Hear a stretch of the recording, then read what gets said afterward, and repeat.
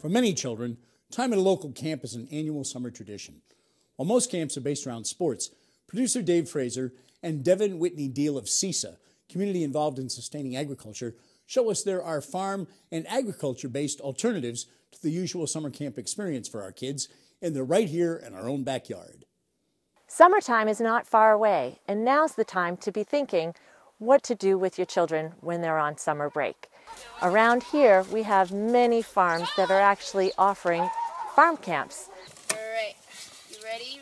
Oftentimes, we think about sending kids to sports club or YMCA, but around here in the Pioneer Valley, we're so lucky to have so many farms that offer farm camp as an option. The kids get to have the experience of getting close to nature, learning about animals, and just having an all-around outdoor experience. Redgate Farm has always been an educational farm, and we've been here for 15 years offering all kinds of programs, both workshops for adults and lots of kids programs, school groups, field trips, overnight programs for schools, as well as summer camps during the summer and vacation camps like today. And they start the day off with chores, and that's the same thing that we do, and that's one of our whole parts of the program, is that these kids are taking care of the farm the same way that we do on the farm. So they feed the animals, and right now they're working in the barn doing an ultrasound with sheep, and they're checking our ewes to see which ones are pregnant and if they have singles or doubles. And so we're really excited to know that we have a bunch of twins coming on the way. Really, we're just trying to get them on a farm and experiencing a farm, and all the great things that go along with that. And those are things like taking care of animals, responsibility. There's a certain degree of independence that we give these kids, decision making.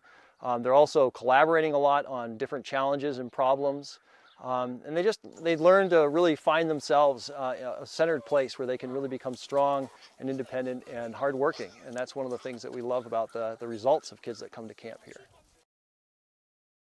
Our second stop today is at Littlebrook Farm in Sunderland, Mass., operated by Kristen Whittle. It is a working farm, and the kids have the opportunity to see exactly what her days look like when she's here working on the farm. I love doing the camps for a couple of reasons. One, I love teaching, and I love kids. I work with elementary age kids all the time. And they're so excited, and you get to tell them everything that's happening and teach them about it. So that's part of it. I mean, it gives something to me as well. And the other thing that I think is really important is I think a lot of kids think that their food comes from a grocery store. That's a small segment of the consumer population growing up that will have a better understanding and a better appreciation that we have a lot of choices out there, whether to get our food locally or to purchase food that's, you know, produced in a factory farm, and we talk a lot about that. As an elementary school nurse, I've seen a lot of kids that don't really know how to live outside in New England, and that we take care of animals no matter what the temperatures or the weather is. I think that's important for them to know. But we talk about layering and how to dress and how to be warm and how to, you know, moving around, and you know, I've found that to be really helpful too, so that kids, you know, can enjoy where they live. You see kids that have really become a cohesive family.